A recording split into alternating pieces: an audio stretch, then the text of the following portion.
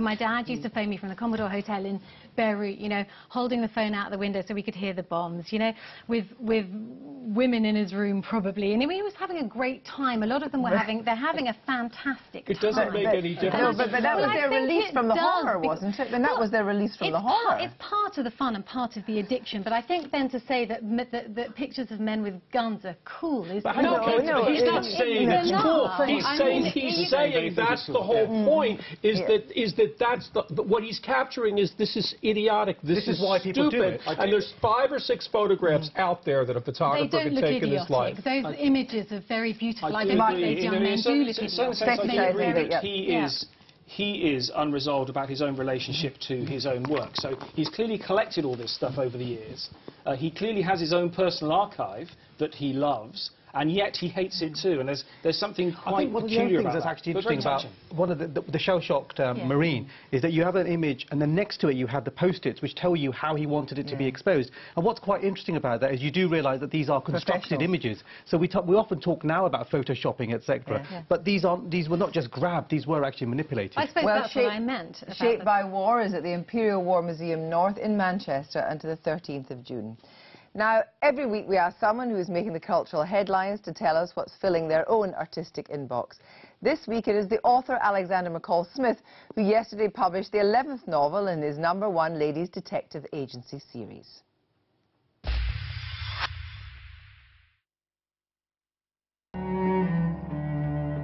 I go to a lot of book festivals, and in January I went to the Jaipur Literary Festival in India, and that's a wonderful literary festival. There's no admission charge, nobody has to pay, so the public comes in very large numbers.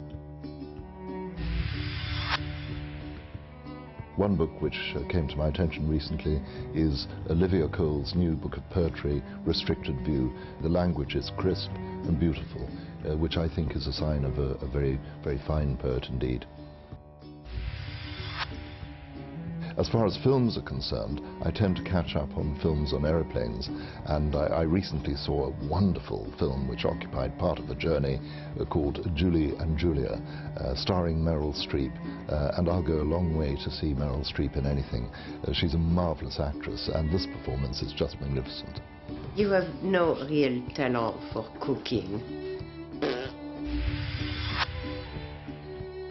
I've made all sorts of interesting discoveries on Lake Junction. One in particular was the Penguin Cafe Orchestra. I use music to write to, and I choose the music according to the sort of book that I'm writing. But the Penguin Cafe Orchestra is a wonderful example of music that it's very easy to write books to. I very much enjoy going to galleries, and the other day I popped into the Wallace Collection in London, which is a wonderful gallery.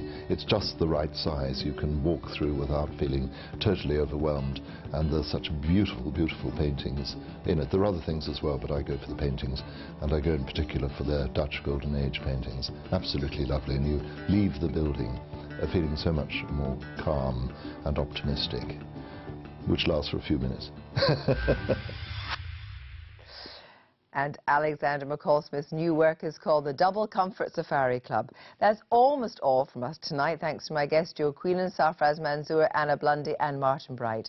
Playing us out tonight is Sarah Blasco. She's about to start a UK tour next month. Tonight she's playing her new single called We Won't Run. Thanks for watching. Pages turning, lights are burning, see what you could not see. It's plain as the day, the night makes you pay for what we're sitting underneath. Longing to leave but begging to feel that something will make you stay. You gotta believe that this all leads somewhere we've never been. We won't run, we can fight, all that keeps us up at night. There is far to go now, let's not waste a minute more in denial.